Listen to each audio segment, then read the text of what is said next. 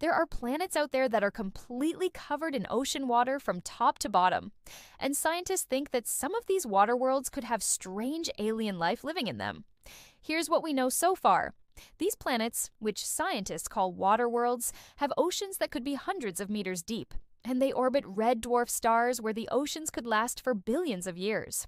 That's because red dwarfs have very strong magnetic fields that block out cosmic radiation, which is constantly destroying Earth's ozone layer and causing our oceans to evaporate. But on these planets, the water might not just be on the surface. Scientists think that there could be whole underwater worlds beneath the oceans.